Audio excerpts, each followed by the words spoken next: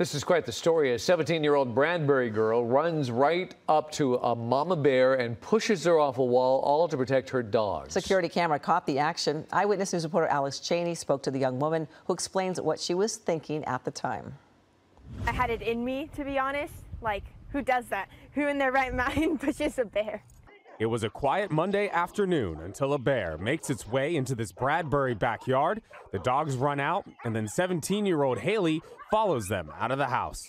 Honestly, I did not know it was a bear until right after I pushed it. I didn't register in my head that it was a bear. I was like, it's an animal, and it's taking my child. And I pushed the bear, and I was like, oh my God, I just pushed a bear. Haley pushed the bear away and protected the family's 3 dogs.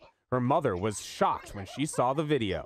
I just break down every time I see him. Yeah, it's just horrifying to watch. Haley said she came away from the incident with only a sprained finger on the hand she pushed the bear with and scrapes on her knee.